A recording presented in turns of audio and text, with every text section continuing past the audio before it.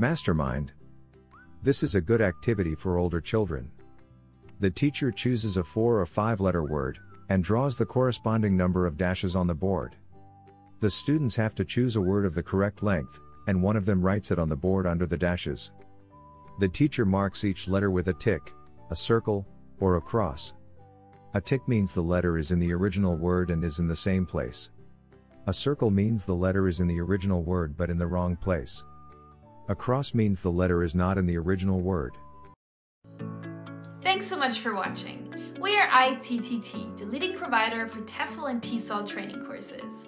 If you like this video, please subscribe by clicking the button down here and click on any of the videos here on the left for more interesting teaching tips for getting certified to teach English abroad and online.